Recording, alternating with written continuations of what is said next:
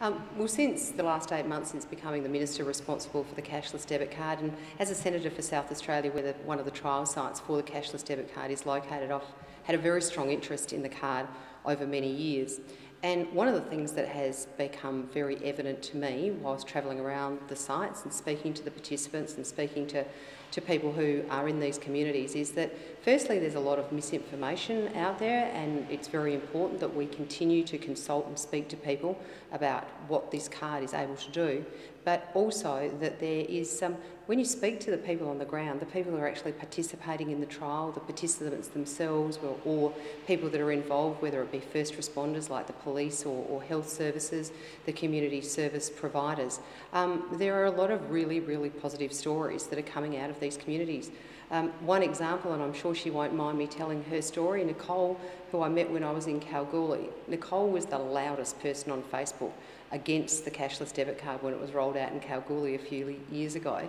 She's now loud and proud about how fantastic it is because it has allowed her to budget so that she can buy a car, something that she never expected that she was going to be able to do. But right now, the most important thing that we've got in front of us is, at the moment, there's about 7 different types of income management across Australia. One of those platforms is the cashless debit card, but one of the very other large platforms is the basics card.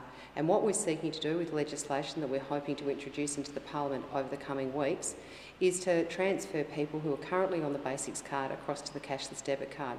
And the reason that we want to do this is because the cashless debit card has so much more functionality than the basics card. As an example, at the moment, somebody on the basics card has got access to about 16,000 retail outlets to use their card, and they have to actually go through a basics card terminal aisle. Whereas with the cashless debit card, nearly 1 million places will be available to the participants, but all around Australia, but also online, and also they'll be able to use it just in a normal EFTPOS machine. So there's some really, really obvious and positive benefits. And last week when I was in the Northern Territory and speaking to people in the Territory, both in the cities and in community, when we explained to them what the value of this card was, the extra functionality and the extra things they could do, people were actually very keen to be able to move over to the card. So that's our number one priority. But our second priority, obviously, is to see whether this card that is actually now, because of technology, able to provide broad financial and budgeting tool and assistance to people, whether there is a conversation that the Australian public would like to have about the broadening of the use of the card. Well, given that success, does the government intend to roll this out nationally and make it compulsory for all welfare recipients? Well, I think the conversation that we need to have is about the value of the card, the advantages of the card. The new technology has been a real game changer in the ability for the card to actually provide additional value to participants. I think initially there was a very strong view that the card was around dealing with gambling, alcohol and drug-related social harm in community. But what we've seen with the change in technology is it actually has become a financial budgeting tool so that people on low incomes can manage their budget, by making sure, like as in the case of Nicole, her payments for her car come out of her payment, her cashless debit card every fortnight. So what we're seeking to do is to say to the people, whilst there is the benefit of social harm reduction that we're hoping will continue, there is a broader application for the whole community and something that we would like to have a conversation with them about. So do you plan to make it compulsory at some point? Well, I'm not going to preempt that. I think this is the start of a consultation. I mean, we've run a number of trial sites. We're seeking, as I said, to put all income management onto the universal platform, which is the cashless debit card. And I think then the conversation needs to be had about what are the advantages of this card, and it's up to us as a government to go and sell those advantages in the hope that the Australian community will see the value of it. And what sort of a role will the big 4 banks and Woolworths play in the cashless debit card? Well, already the major retailers like Woolworths and Coles and Aldi and a number of other big retailers have the technology embedded in their point of sale that enables them actually to use the card at its maximum functionality already.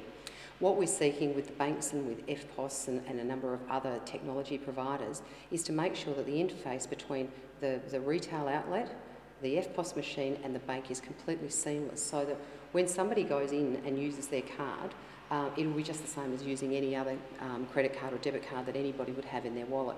And one of the things that came out of the consultation so far has been that people didn't like the stigmatisation of people behind the counter knowing that they were on income management. The new card does not identify it as an income management card, and the only time it would identify is if somebody tried to use it to buy a product that was blocked. So if you tried to buy alcohol or gambling products, the card would actually come up and say block product within this basket of goods.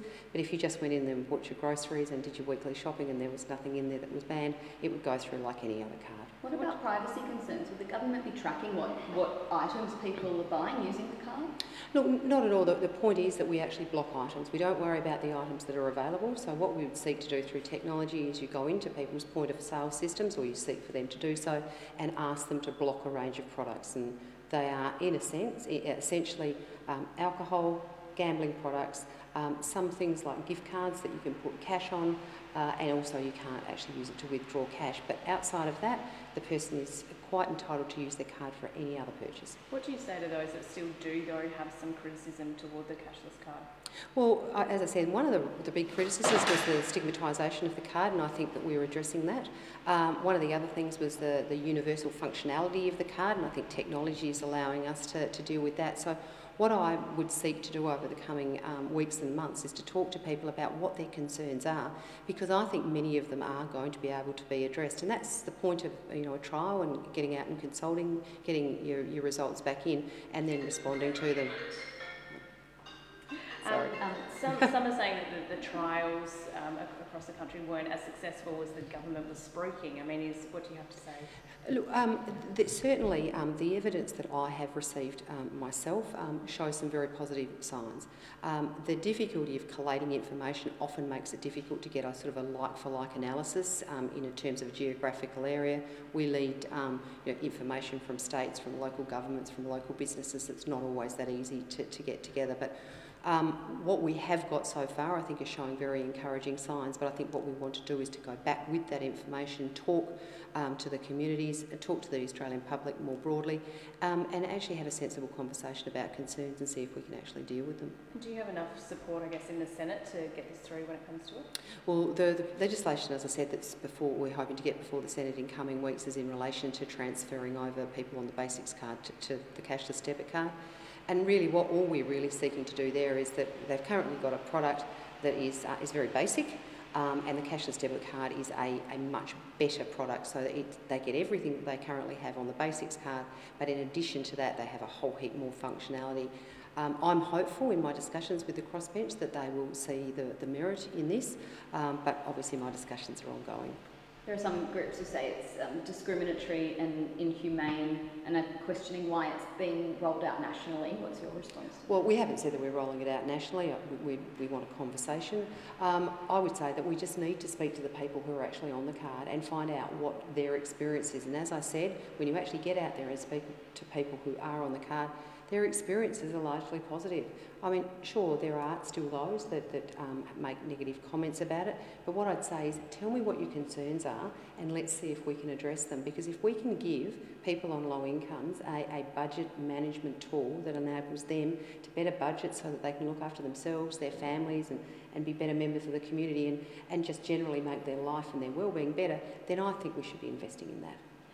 Can I ask, just on another matter, the sporting scandal which has been going on for a couple of weeks now, should Bridget McKenzie resign before Parliament resumes next week?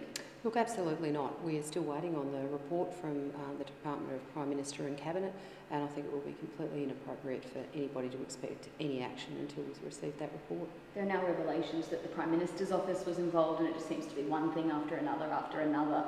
How can the government justify Senator McKenzie at least staying in the Cabinet? Well, Senator McKenzie is afforded due process, and I think that's an absolutely reasonable thing.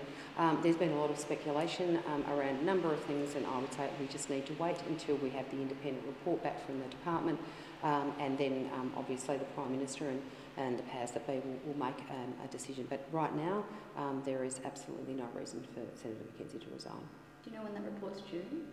I'm not sure.